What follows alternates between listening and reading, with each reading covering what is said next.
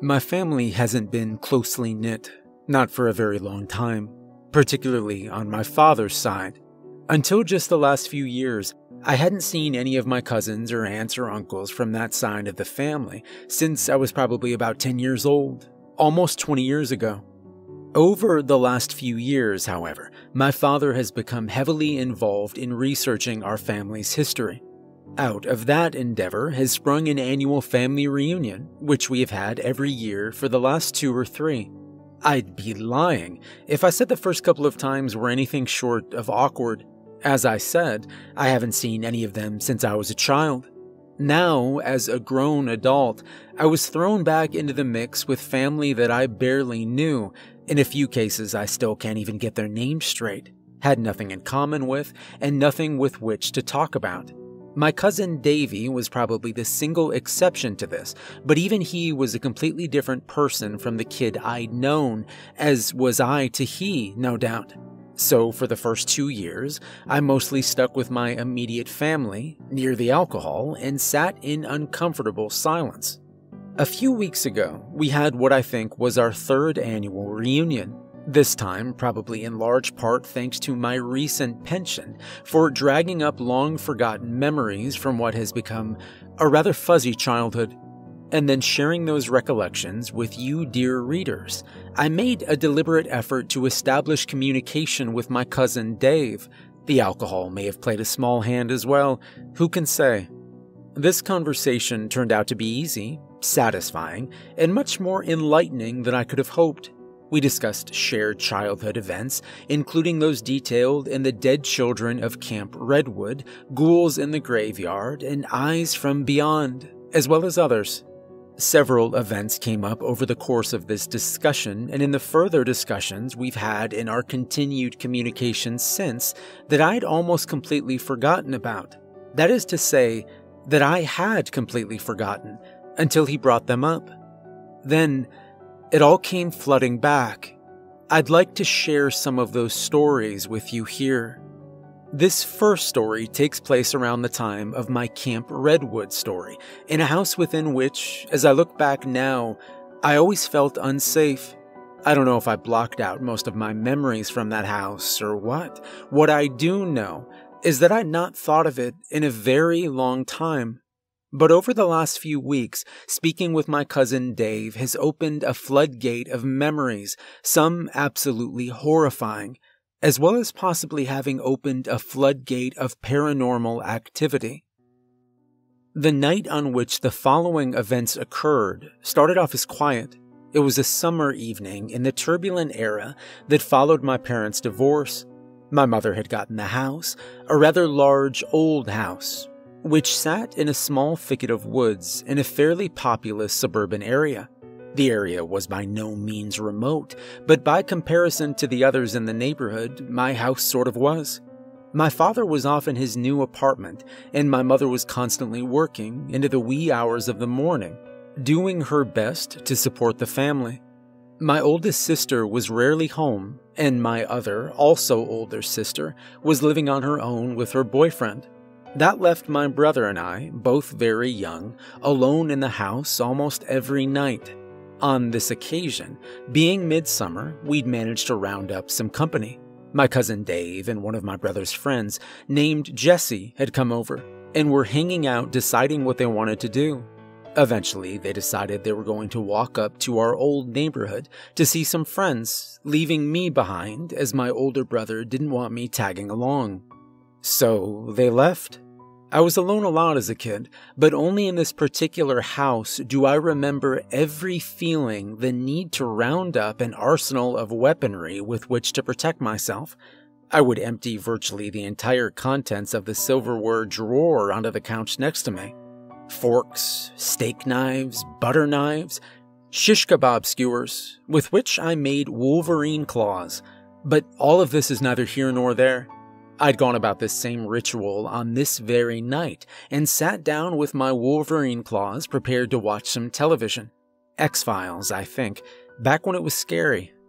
Before long, the peaceful summer night turned into a raging storm. The rain beat on the roof like a stampede of infinite horses as the sound of distant thunder grew louder. The power started to flicker, threatening to throw me into a world of darkness, and I huddled closer to my stockpile of murderous butter knives. Suddenly, there came a furious pounding on the front door.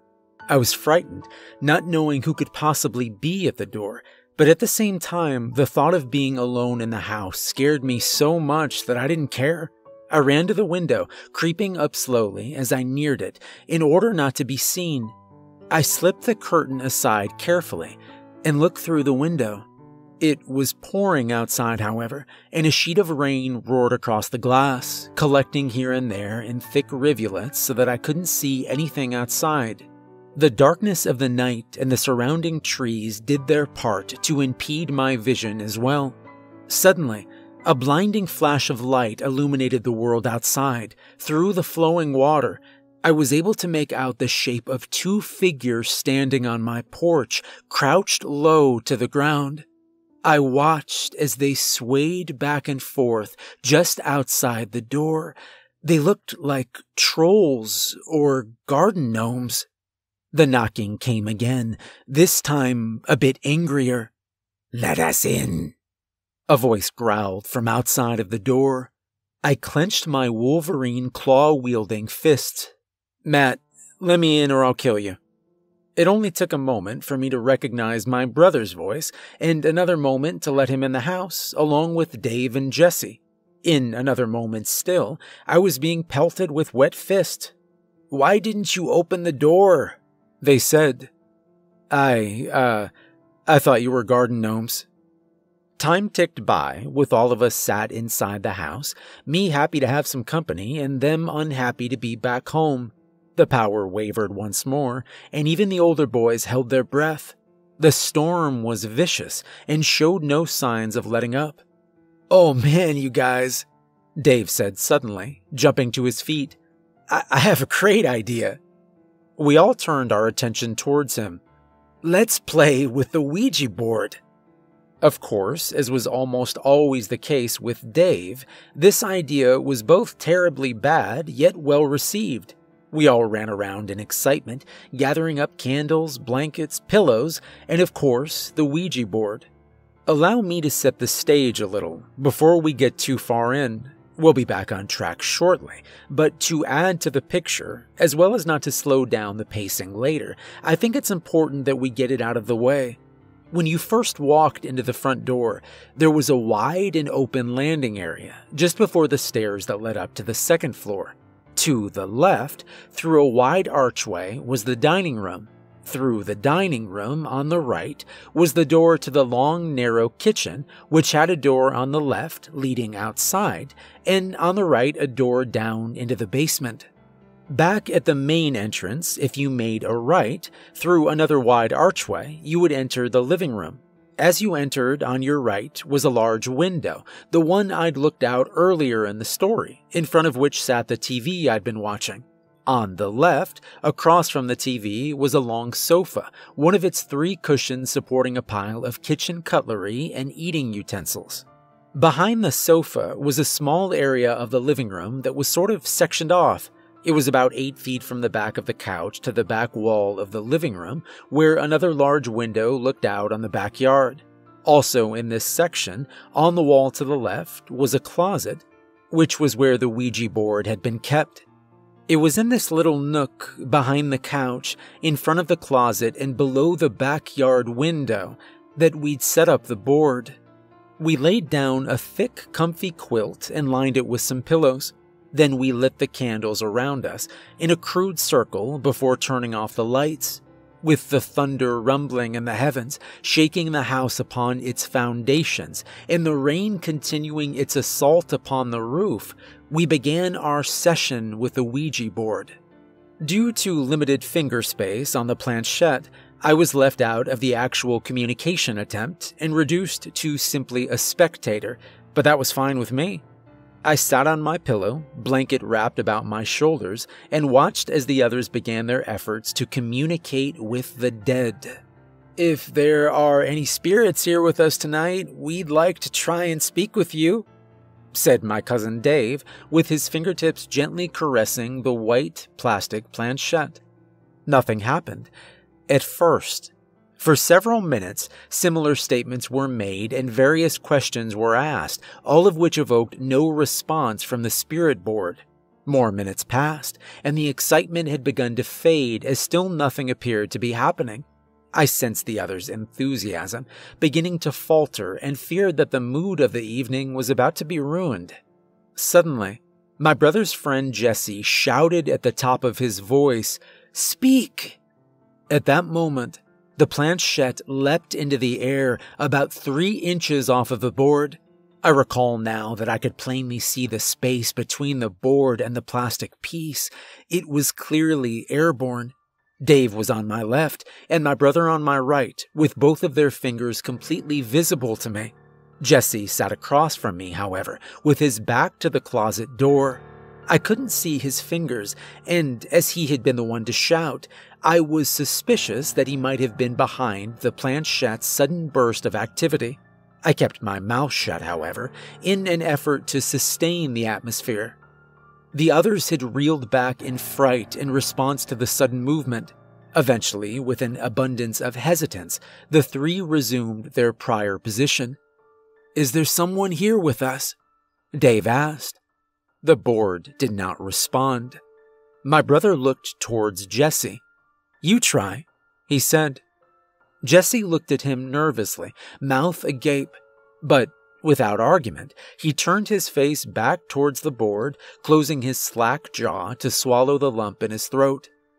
Is anyone here with us?" Jesse asked. I watched in awe as the planchette slowly began to move, creeping along towards the top of the board, which was in front of my brother. Near the edge of the board, just before sliding off onto the quilt, it stopped. Through the circular window embedded into the white plastic, the word "yes" could be read. My brother's head quickly snapped up and looked towards Jesse, with a dubious expression on his face, as if to say, "You'd better not be doing this." In return, Jesse shook his head. A look of fright spread across his own face, as if to say, "It's not me, I swear." Still, I had my suspicions, though the scared excitement had returned. "Keep going," Dave said to Jesse. Do you have a name?" he asked. The plastic fang again began to creep along, shuffling across the board on its felt shoes. It only moved this time in a small circle before coming to rest once more on the word "yes." Dave smirked. "Smartass," he said. "Well," Jesse began, "what is—" The planchette suddenly lurched across the board, stopping briefly on the letter U, then slid off quickly to the letter N. Finally, at a pace much swifter than it had moved in answering the previous questions, it zipped over to the letter O. There, it came to rest. We all cast nervous glances at one another before the inevitable accusations began. "Jesse, come on, man, I know you're doing this," offered my brother. I threw my hat into the ring behind him, as I did agree. Jesse shook his head. "No, man, I swear." "All I know is that it isn't me," said Dave, "so it's definitely one of you two." "How come it's only answering to Jesse?" Brandon, my brother, asked. "Come on, Dave, he's got to be doing it." Dave looked towards Jesse. I swear, it's not me, guys," Jesse said, his voice cracking. He was visibly shaken. I don't know, dude," said Dave. "Look at him. He's terrified." "I am," Jesse admitted. "I am terrified. I think we should stop." "No way," the other 3 of us agreed in unison. So, after a timidly fought uphill battle against my brother and Dave, Jesse resumed communication. "So, your name is Uno?" he asked. The planchette hurtled furiously across the board, again towards my brother, with such speed it caused him to rock backwards a bit. "No," it responded. It then began another circuit of the board, racing hurriedly, angrily, from letter to letter, once more indicating the cryptic letters U-N-O. This time, it didn't stop, however. It continued on.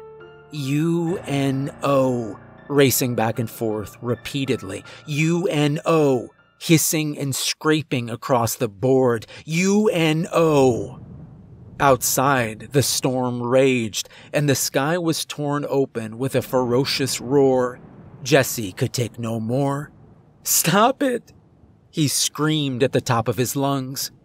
And to my astonishment, the planchette stopped, coming to rest upon the O, so that through the circular window, it appeared as an eyeball, staring us down maliciously. I felt suddenly very uneasy, now afraid that Jesse was in fact not behind this activity. He was either a very good actor, or something more was going on here. The others seemed to share my apprehension. I watched Dave and my brother communicate wordlessly, both coming to the agreement that maybe this had gone far enough. At least that's what I thought they'd agreed upon. They never got the chance to express it. As everyone sat around stunned, the planchette began to move once more at its original achingly slow pace. I watched as it slid out from under Jesse's fingers. Clearly he was not the culprit. Seeing this, my brother then let go, followed by Dave. The planchette, however, kept moving. We looked on in disbelief, watching the plastic fang move along of its own accord, aided not by human hands. The eye revealed to us the following letters: D-I-G. Again, it began a circuit of the board. D-I-G, D-I-G, D-I-G. Jesse slammed his hand down upon the plastic plank, halting its movement, then instantly yanked his hand away with a cry of pain. Wincing, and with tears beginning to stream down his face, he drew his hand to his mouth and sucked on the fingers. "My hand!" he shouted. It burned me." On the board, in between the four of us, the planchette began to bounce violently, back and forth from leg to leg at a rapid pace, making a sound like a spinning quarter beginning to falter. Outside, there came a tremendous boom, coupled with the searing light from an intense blast of lightning. On my right, just above eye level, the curtained window to the backyard was alit, a bluish square of bright fuzzy light, casting shadows about the darkened room. In that moment of brief illumination, from the corner of my eye, I could see the figure of someone standing in the backyard, just outside the window. Dave, who sat with his back against the rear of the couch, facing the window, saw the image entirely. "Holy shit!" He sprang to his feet and vaulted over the couch behind him, while Jesse, who had also seen the figure, fell backwards into the corner of the couch and closet with a whimper, sucking on his burned fingers. Dave sped towards the lamp just beside the couch and hurriedly clicked it on, only it didn't come on. Now knowing that what I thought I'd seen from the corner of my eye had actually been there, I too jumped to my feet, ran around the couch and into the main area of the living room. "What the heck, guys?" Brandon shouted. He'd been seated with his back to the window and thus didn't see the figure standing outside in the storm, illuminated against the backdrop of night. I myself continued running through the living room, past Dave, still trying to click on the lamp, and into the entry hall. There, I flipped the switch to the light in the entryway and the light in the dining room on my left, neither of which came on. Apparently, with the lights already off in order to enhance our candlelit session with the Ouija board, we'd missed the fact that the power had died. "Oh my God, you guys," I said, peeking my head back into the living room. The power's out." As I looked into the living room to inform the others of our dilemma, the back window once more flared with that electrical glow. I was now completely facing the window and could see, clear as day, the woman standing in our backyard just outside the window. Her hair was done up nice and neat in a style similar to something from an old-style TV show. She wore a white shirt or blouse with what appeared to be a blue apron over top. In that brief moment in which she was lit up, I couldn't make out her facial features through the rain-streaked window. Her face instead appeared all smeared and blurry. "Oh my God," I said again, pointing with a trembling hand towards the window. At the same time, I could hear a whimper come from behind the couch, one that I was sure had been issued from Jesse's finger-sucking lips.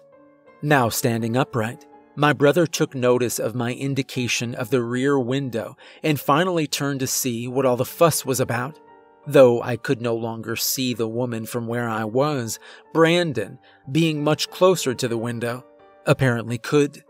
For when he turned to see what it was that I was pointing at, with such a look of terror spread across my face, he immediately jumped to his right, away from the window, with a surprised shriek. "Oh crap! Oh crap!" he shouted as he tore towards me through the living room. "Who is that?" "Don't leave me!" Jesse screamed from behind the couch. "Get up, you idiot!" Dave yelled as he made his way into the entry hall with my brother and I. "Quick!" my brother said suddenly. "We have to lock the doors." Instantly, I jumped towards the front door and slammed on the bolt. Brandon took off through the dining room and into the kitchen to lock the door out to the side yard, tripping and knocking over chairs along the way. Dave had run back into the living room to grab a couple of the candles and was shouting for Jesse to follow. He'd finally come out from behind the couch, shaking and in tears. After a few moments passed and my brother had not come back, the other three of us left the entryway and headed towards the kitchen to find him and see what was going on. There we found Brandon, leaning over the sink, above which was a small pair of windows looking out into the backyard. In his hand was a flashlight, turned off, which he had apparently acquired from the kitchen junk drawer. We all gathered in the long, narrow kitchen and waited silently for him to report what he saw outside. "I don't see anything out there, guys," he said after a few moments of gazing through the glass. "I know I saw her," I said. "Her?" asked Dave. "Yeah, her," replied my brother. "I saw her too."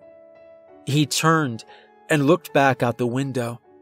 "But I don't see her now."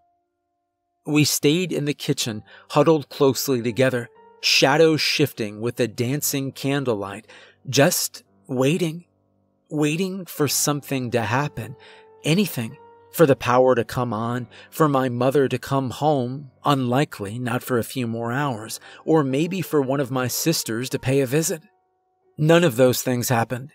Instead, just barely audible over the rain drumming across the roof and the continuous rumble of thunder, we heard a long, drawn-out, squeaky whine like that of a rusty hinge coming from somewhere outside. It was followed shortly by a loud metallic bang. "What the heck was that?" Dave asked. "I don't know," my brother answered him. "Oh God, you guys," Jesse groaned. This isn't right. It's all wrong." "Yeah, guys, I don't like this," I said, voicing my concerns. There was a feeling of impending doom that was slowly building, gaining momentum, spreading like a disease through the air, infecting us. We all could feel it. A creeping fear, stronger than that by which each and every one of us had already been seized. We weren't in the clear. Something more was about to happen. From below our feet, there arose a clatter, accompanied by another metallic boom. "Oh no," my brother said. What is it?" I asked. "The storm cellar," he replied.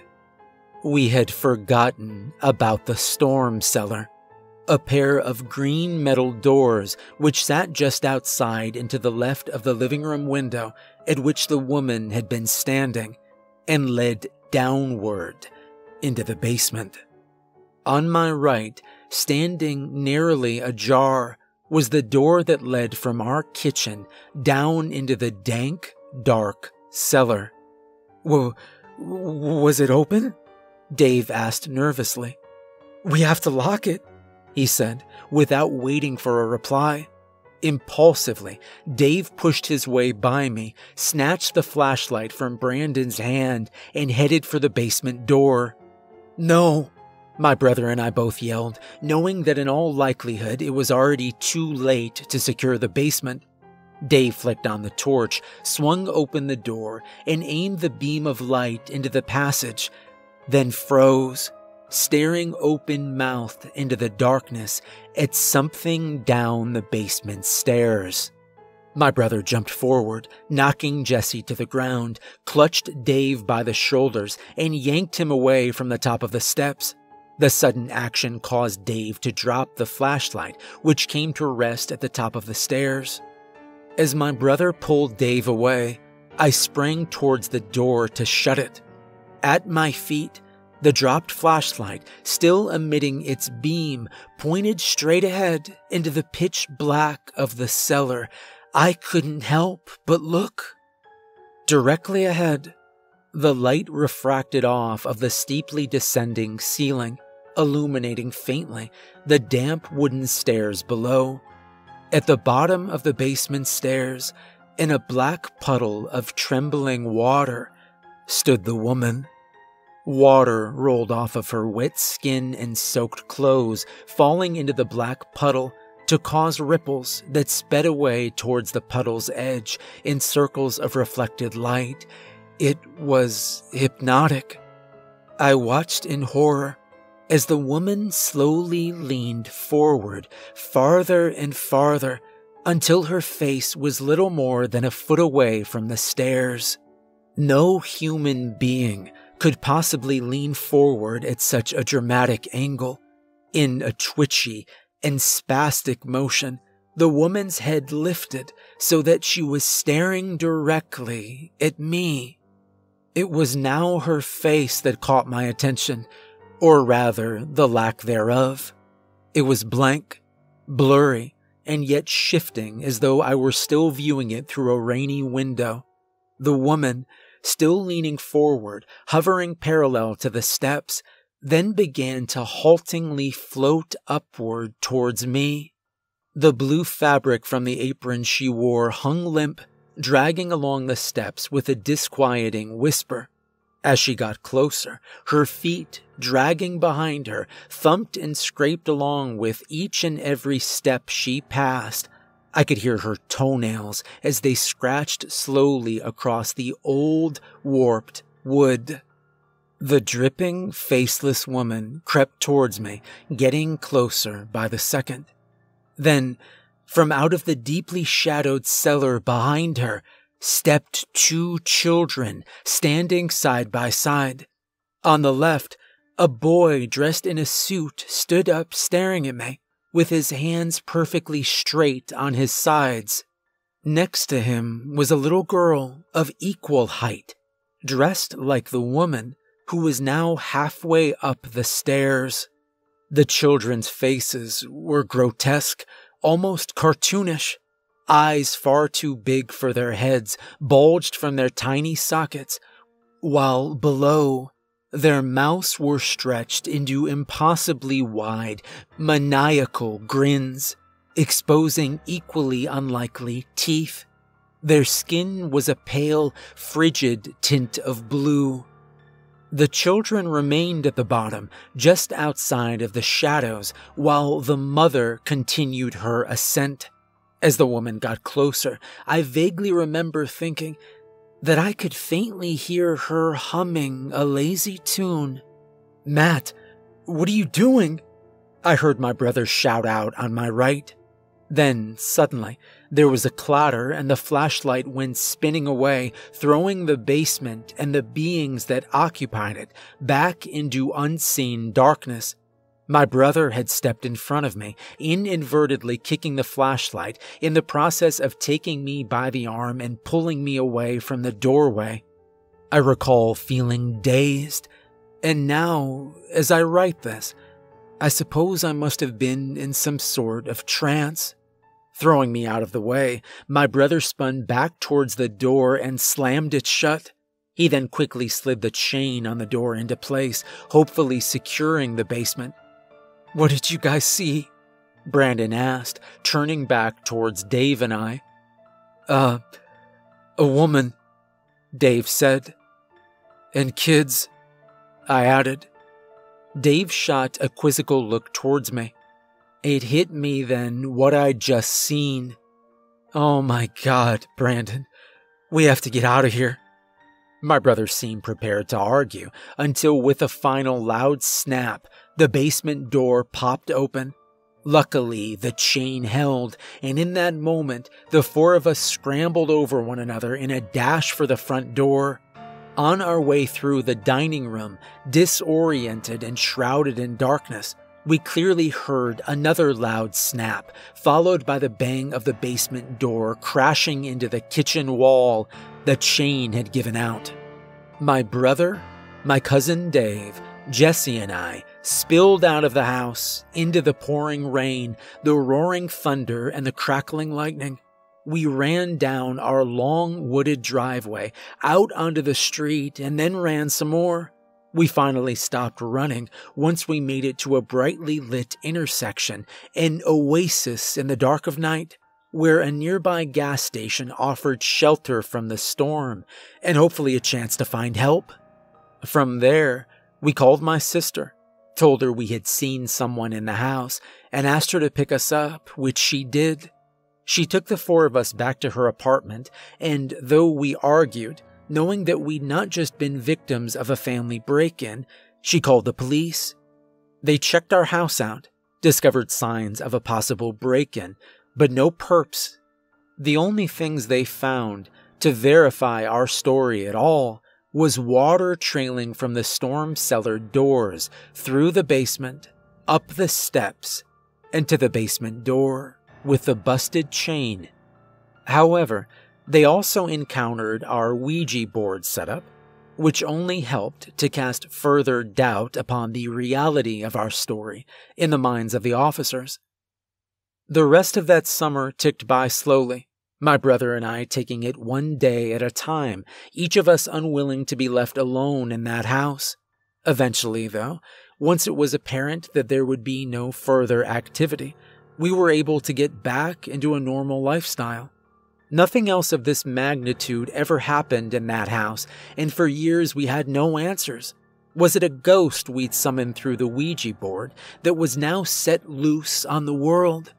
That was our best guess, but we had no clue. Until a few years later, that is. It turns out that Jesse had known the whole time who these spirits were, where they had come from, and what they wanted. He'd seen them before, you see, many times. His whole life, in fact. Now, we didn't know it at the time, and wouldn't find out until my brother entered middle school, but Jesse and his family were thought of around town as weirdos.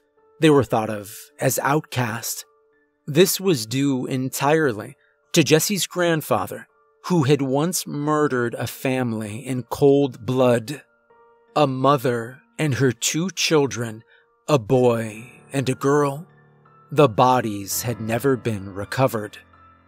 Jesse's grandfather had been tried and sentenced to death, but apparently his punishment paled in comparison to what his family had gone through for years, constant torment from the unrestful spirits of the family slain by the grandfather's hands.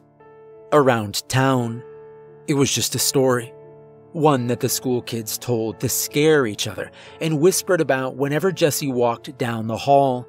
A family haunted for eternity by vengeful spirits. But when Dave and my brother first heard it and then related it to me, we knew that it was no story. I never saw Jesse again. He kept his distance from my brother after that, and they rarely spoke again, if ever. According to Dave, Jesse and his family moved away a few years after the incident, no doubt taking the spirits with them. The bodies of the slain family, however, stayed behind, where they were eventually discovered buried on the property of Jesse's old house, a house that once belonged to his grandfather. I don't know for sure, but I hope that maybe two families finally found rest that day.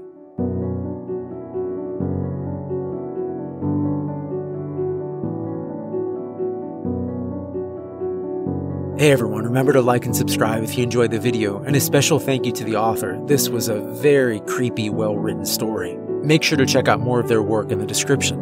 If you'd like to support me further, there's a link to my Patreon in the description. And remember, never play with a Ouija board.